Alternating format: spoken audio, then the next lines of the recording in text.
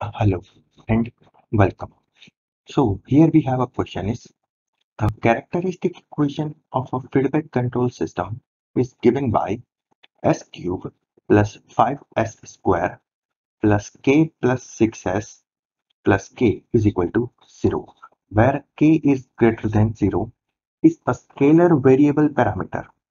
In the root locus diagram of the system, the asymptotes of the root loci for large value of k meet at point in the s-plane whose coordinates are. So इस question में आपको दिया क्या है, एक characteristic equation दिया है, ठीक है, एंड यहाँ पे कहा है कि जो रूट लोकस है, ठीक है, उसके जो एसिम्पटोट्स है वो कोई एक पॉइंट पे मिल रहे हैं, ठीक है, गेन के की कोई लार्ज वैल्यू के लिए वो कोई एक पॉइंट पे मिल रहे हैं, तो फिर उस पॉइंट के कोऑर्डिनेट्स बताओ। यानी कि हमें सिंपली यहाँ पे सेंट्रॉइड पूछा हुआ है, ठीक है, यहाँ पे दूसरा कोई चीज नहीं पूछा, हमें सेंट्रॉइड पूछा हुआ है, क्योंकि आपका जो सेंट्रॉइड होगा वहीं से आपके एसिम्पटोट्स निकलेंगे, ठीक है, उसी उसी पॉइंट से आपके एसिम्पटोट्स के आपको एंगल फाइंड करना है या फिर आपको एंगल ड्रॉ करना है। दैट्स वाई यहाँ पे उन्होंने एसिम्पटोट्स कोई एक पॉइंट पे मिल रहे हैं, ठीक है, उसी पॉइंट को हम क्या कहते हैं, सेंट्रॉइड, ठीक है, एंड वही हमें यहाँ पे फाइंड करना है। एंड सेंट्रॉइड फाइंड करने के लिए हमारे पास ट्रांसफर फंक्शन होना चाहिए, ओपन लूप ट्रांसफर फंक्शन, ठीक है, लेकिन हमें यहाँ पे क्या दिया है, कैरेक्टरिस्टिक इक्वेशन, ठीक है। सो अभी तक सारे क्वेश्चन में हम क्या करते थे, ट्रांसफर फंक्शन से कैरेक्टरिस्टिक इक्वेशन फाइंड करते थे, तो फिर अब हम इस क्वेश्चन में क्या करेंगे, कैरेक्टरिस्टिक इक्वेशन से हम ट्रांसफर फंक्शन फाइंड करेंगे, ठीक है। सो हमारे पास कैरेक्टरिस्टिक इक्वेशन कौन सा है, S cube plus 5s² plus के प्लस 6s प्लस के इज इक्वल टू 0, ठीक है। सो यहाँ से S cube plus 5s² plus 6s plus के एस प्लस के इज इक्वल टू 0 हम कुछ इस तरह से लिख सकते हैं, ठीक है।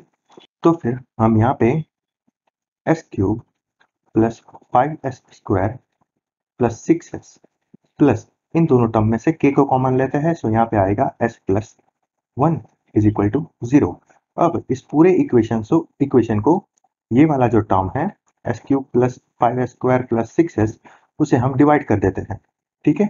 सो तो फिर हमें आंसर क्या मिलेगा, 1 plus k multiply with s plus 1 whole divide by s cube plus 5s² plus 6s is equal to 0, ठीक है।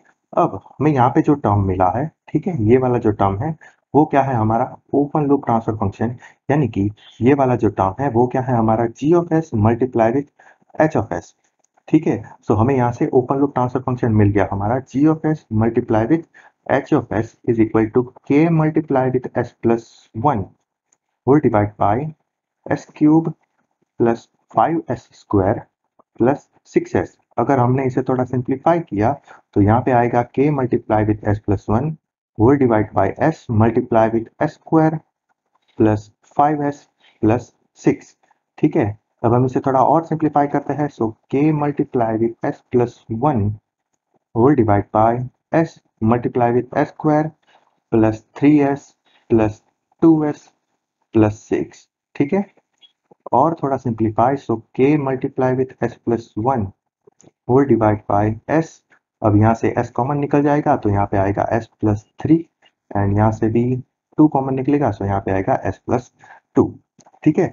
सो ये हमारा फाइनल ट्रांसफर फंक्शन आ गया, ओपन लूप ट्रांसफर फंक्शन, ठीक है। अब हमारे पास पोल कितने हैं, यहाँ पे हमारे पास टोटल नंबर ऑफ पोल है 3 एंड नंबर ऑफ जीरो कितने हैं, 1, एंड जो पोल हमारे पास है उनकी वैल्यू क्या है, 0 -2 एंड -3, एंड जो 0 हमारे पास अवेलेबल है उसका वैल्यू क्या है, -1, ठीक है। तो फिर सेंट्रॉइड का फॉर्मूला क्या होता था, centroid is equal to summation of real part of pole minus summation of real part of z divided by number of pole minus number of zero, ठीक है।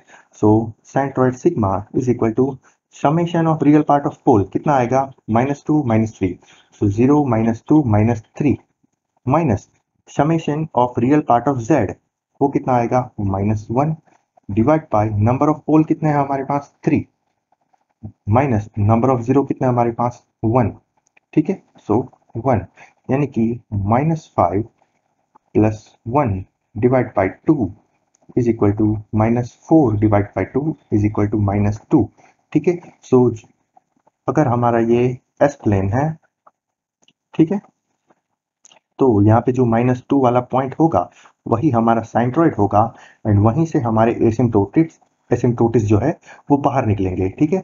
सो -2 0, ठीक है, वही हमारा जो पॉइंट यहाँ पे क्वेश्चन में पूछा है वो हमारा पॉइंट है -2 0, ठीक है।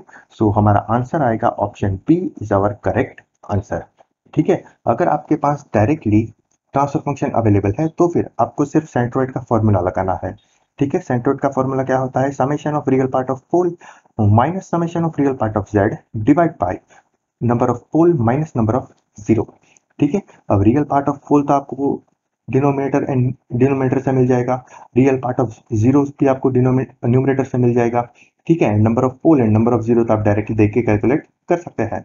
सो यहाँ पे जो पोल के वैल्यूज थी 0 -2 -3 वो यहाँ पे मैंने सम कर दिया एंड यहाँ पे जो जीरोस की वैल्यू थी उसका मैंने यहाँ पे सम कर दिया। सो मुझे यहाँ पे मिला -2 -3 -5 प्लस 1, उसके लिए उसकी वजह से मुझे यहाँ पे मिल गया -4 एंड जो number of pole minus number of zero, सो यहाँ पे नंबर ऑफ पोल कितने हैं हमारे पास 3, नंबर ऑफ जीरो कितने हैं हमारे पास 1, सो -3 plus sorry 3 -1 is equal to 2, so 4 divide by 2 is equal to 2 and यहाँ पे माइनस था, सो दैट्स वाई हमें पॉइंट मिल गया -2 एक्स एक्सिस पे, ठीक है। सो हमारा फाइनल आंसर आ गया -2 0, ठीक है। अगर आपको कैरेक्टरिस्टिक इक्वेशन गिवन है क्वेश्चन में तो फिर आपको कैरेक्टरिस्टिक इक्वेशन की हेल्प से ओपन लूप ट्रांसफर फंक्शन यानी कि हमारा जी of S multiply with H of S find करना है, ठीक है। सो आई होप इस क्वेश्चन में आपको समझ आया होगा कि इस क्वेश्चन को सॉल्व कैसे करते हैं एंड अगर फिर भी आपको कोई डाउट है इस क्वेश्चन में तो आप मुझे कमेंट बॉक्स में कमेंट कर सकते हैं, ठीक है। तो चलिए मिलते हैं नेक्स्ट क्वेश्चन के साथ नेक्स्ट वीडियो में, तब तक के लिए good bye and thank you.